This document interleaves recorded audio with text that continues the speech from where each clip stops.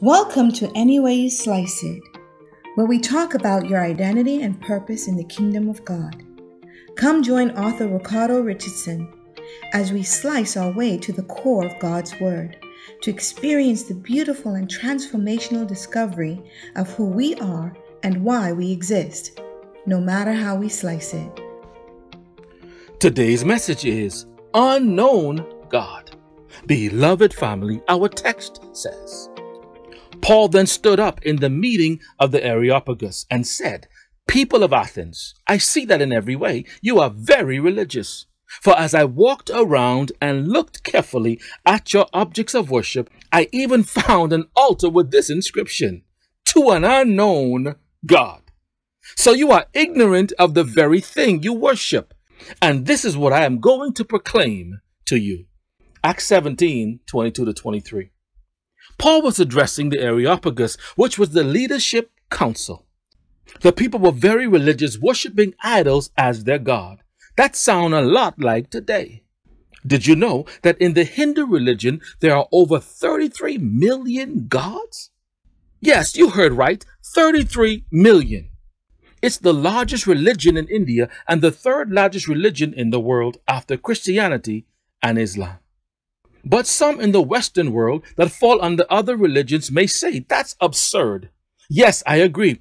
But before we judge the Hindu religion, let's consider that a difference in the Hindu religion may be that they name all their idols gods and other religions don't.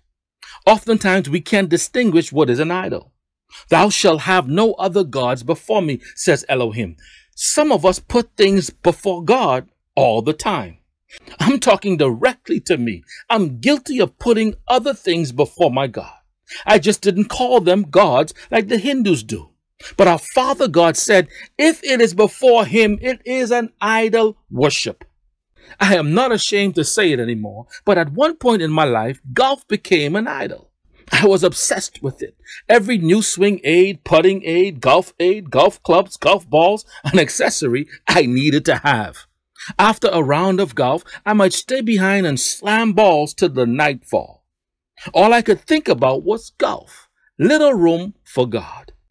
I say little because when I was writing my book, Any Way You Slice It, thoughts of King Jesus Christ and his kingdom dominated my day and my night. As Joshua said, I meditated on the word. This book of the Lord did not depart from my mouth. I kept meditating on it day and night to observe what was written in it. But when the book was done, my priorities changed. I am confessing my heart to you this morning, family. I started trying to fulfill my own dreams. I guess I started seeking the world first and the kingdom of God second.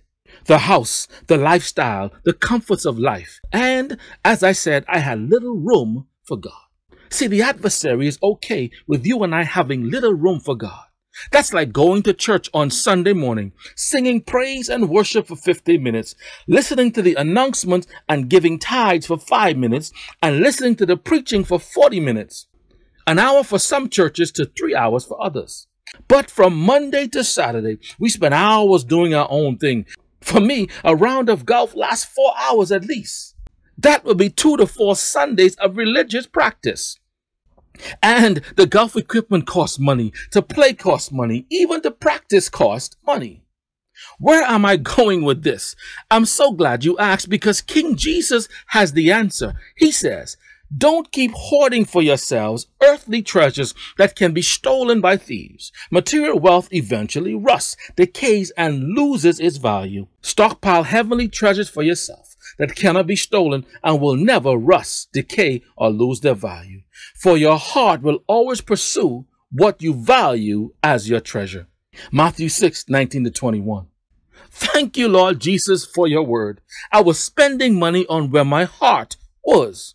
I was spending time on where my heart was. That which you give the most money or the most time may be where your heart is. That may be your idol. So you see, the Hindus name their idols gods and goddesses 33 million times. We don't. Ours is more subtle, more evasive and hidden. Okay, maybe the word idols is throwing you off. I'll say it a different way. How about idolize? which means to admire, revere, or love greatly or excessively. Is that more relatable? The psalmist says in 115, they idolize what they own and what they make with their hands. But their things can't talk to them or answer their prayers. Their possessions will never satisfy. Their futile faith in dead idols and dead works can never bring life or meaning to their souls.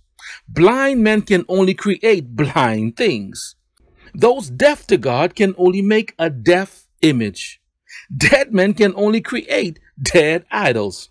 And everyone who trusts in these powerless, dead things will be just like what they worship, powerless and dead. Religion is not of God. It desires for you to give as little to God as possible. You can attend church for a few hours a week. Maybe say grace or words of thanksgiving before you eat, and maybe a prayer before bedtime. But the word of God says, pray without ceasing. Bless the Lord at all times. Praise him continually. Now, how can we do that? Simple. In relationship. Not just a physical one, but a spiritual one first. King Jesus Christ says, seek first the kingdom of God, not a church or a religion. He didn't even say seek first Christianity. I know I will get in trouble for that one, but I don't care. I'm speaking the word of God. He said, seek first the kingdom of God. That's relationship with King Jesus Christ and the Holy Spirit of God. Then we can pray without ceasing, bless God at all times, and have the praise continually be in our mouth. So as it relates to the idols in my life like golf, family, God put an abrupt end to that. He didn't mind me playing golf. It's just that it couldn't be before him. God whispers to us, and if he doesn't get our attention, then he shouts. I play golf now for fun, and it is not before my God and King, not even close.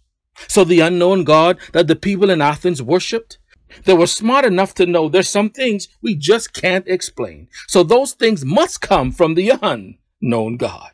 So Paul says to them, the God who made the world and everything in it, he is the Lord of heaven and earth and does not live in temples built by human hands. Family, Elohim says, therefore, since we are God's offspring, we should not think the divine being is like gold or silver or stone, an image made by human design and skill. In the past, God overlooked such ignorance, but now he commands all people everywhere to repent. For he has set a day when he will judge the world with justice by the man he has appointed. That man is our Lord, the Son of Man, King Jesus Christ. Stop looking for God in buildings. He might show up there, but he does not live there. He is the God and King and ruler and creator of all heaven and earth. He wants to live in human temples he created in relationship, not live in man-made temples we built in religion. Family, make the unknown God of religion the known God of relationship. Much love.